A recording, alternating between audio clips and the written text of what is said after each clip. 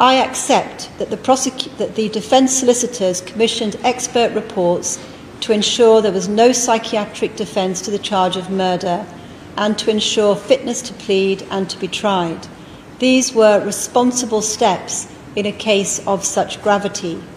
I also accept that because of the action taken by criminal barristers, the defendant was not able to receive advice from junior barristers or the King's Counsel until October this year.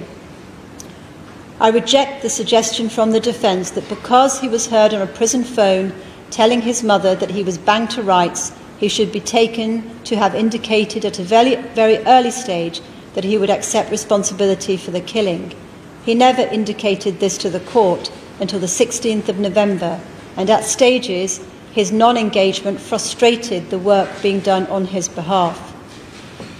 In addition, as Mr. Carter-Stevenson accepted in his written submission on sentence, he caused some additional delay through taking a belligerent attitude when required to come to court, including telling the jailers on one occasion that there was no point in attending a hearing at which he was required. Overall, my conclusion is that the defendant is entitled to less than the maximum discount on the murder count, and I would allow 1/8. Although given the length of the term I will impose, the maximum discount allowed can be 5 years. Considering all these features, after a trial, the minimum term would have been 43 years. I allow 5 years, as I have said, for the plea of guilty indicated via counsel on the 16th of November, a few weeks before trial.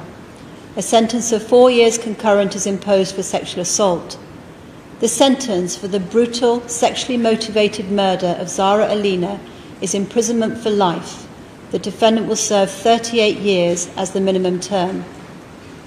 The court would like to thank counsel and also to commend Mr. and Mrs. Condor, Georgina Woolard and Maria Bergen.